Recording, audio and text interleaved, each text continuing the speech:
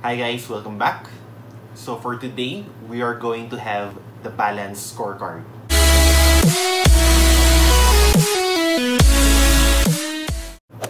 The balanced scorecard is a strategic management tool that evaluates performance relating to four perspectives: financial, customer, internal business, and learning and growth.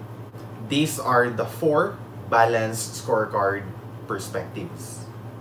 From our discussion in the last video, we have explored different financial performance evaluation measures. This time, however, we are going to expand these performance measures to include those that are non-financial ones. That is, they relate to non-financial performance evaluation measures. The balanced scorecard is basically a tool that would encompass different performance measures and targets. But why bother talking about financial performance measures? Financial performance evaluation measures may include variances, segment margin, and return on investment. Why won't we just focus on these financial performance evaluation measures? To give you the short answer, we would incorporate non-financial measures in addition to financial measures because financial measures can cause short-sighted or myopic behavior. Let us say, for example, that you are the CEO of a pharmaceutical subsidiary in a conglomerate. A pharmaceutical subsidiary in a conglomerate. You would want to show to the holding company that you have a good performance. That is, you want to impress your boss. Let us say that you are evaluated on the basis of ROI. And here comes a cure for COVID.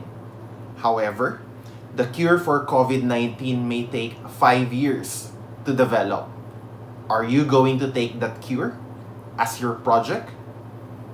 Well, if you are evaluated on the basis of return on investment, the tendency is that you are focused on increasing the returns only for the current year, rather than looking into the longer term.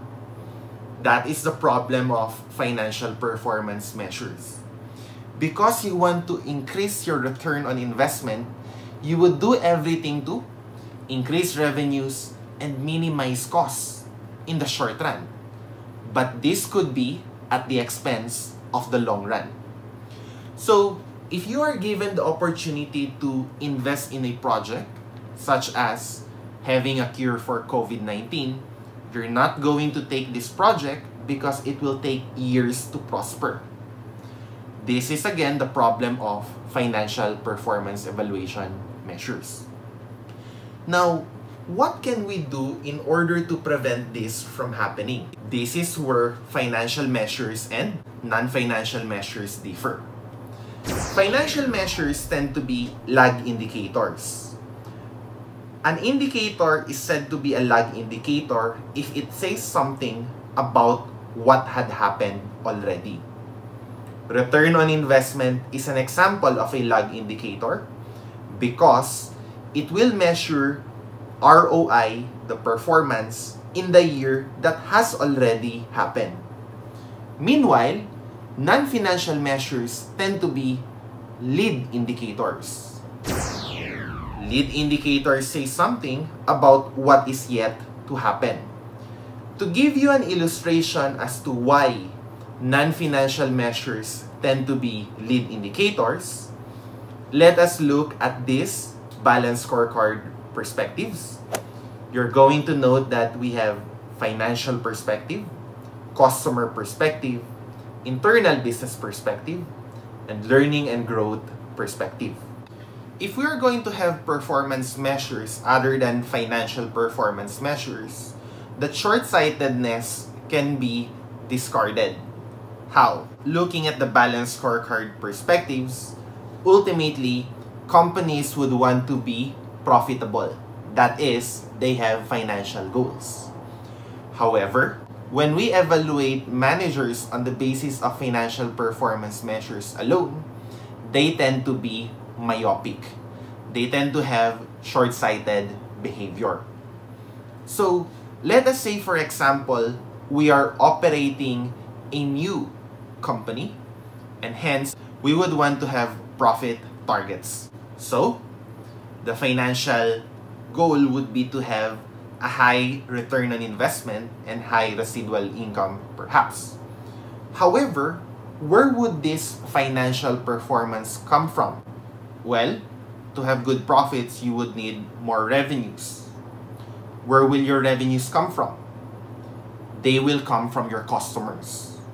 So, in order to arrive at what could possibly happen a year from now, we should look at how the customers view us.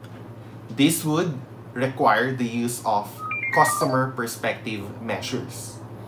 We may measure things like customer satisfaction, customer retention, customer growth, etc. Next, what would make our customers happy?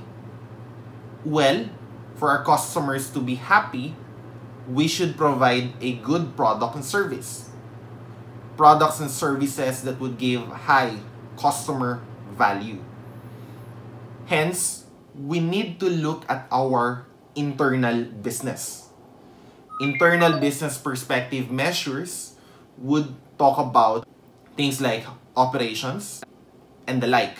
Now, how would we have good internal business perspective? Well, we would need learning and growth. We would need more investments in information systems and employee education. If you are going to look at it, the four perspectives are actually interconnected. So, what is the lag indicator? The financial performance measures. What would indicate good future financial performance? That would be your customer perspective measures. Good future customer perspective measures, internal business. Good future internal business, learning and growth. As you can see, if the evaluation system would be designed in such a way that there are lead indicators of performance, it would actually cause our managers to look into the longer future rather than being confined to short-sighted behavior. We will focus our discussion this time in the internal business perspective. Internal business perspective is concerned with the processes that generate and bring the customer value proposition.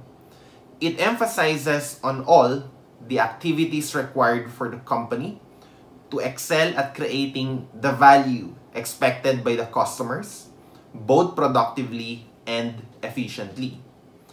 One of the internal business perspective measures is the cycle time.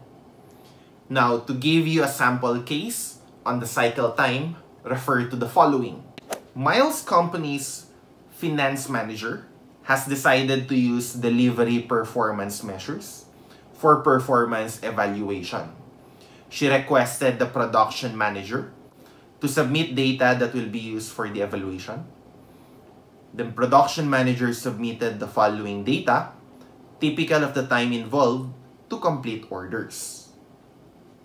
Waiting time from orders being placed to start of production, 6 days. Waiting time from start of production to completion, 2 days. Process time, 7 days. Move time, 4 days. Inspection time, 1 day. Okay. There are basically two types of cycle times that we can refer to. First would be our delivery cycle time.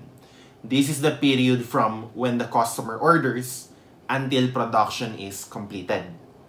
Next is the manufacturing cycle time. This is the time from when production has started to production completed. Now, we are going to start with the delivery cycle time. An order is to be made. Before production starts, time may be consumed. That is, there will be a lag after an order by the customer was made up to when production starts. We call this the wait time. When production has started, ideally, only actual processing time will be spent.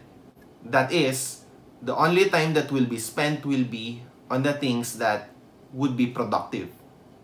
However, during actual production, it's possible to have time spent on things that do not add value, such as moving an item from one place to another, inspecting the item, or simply having an item idle in the queue, being next in line for the next process because of inefficient planning. These are all part of the time from when production starts until when production ends. Now, to calculate our delivery cycle time and manufacturing cycle time, let us go back to the case. Waiting time from when the order is being placed to the start of the production, you have 6 days. This is the wait time. Waiting time from the start of production to completion, this is actually the time when the product is in the queue, in line for the next process. Process time, this is the only thing that's productive, 7 days.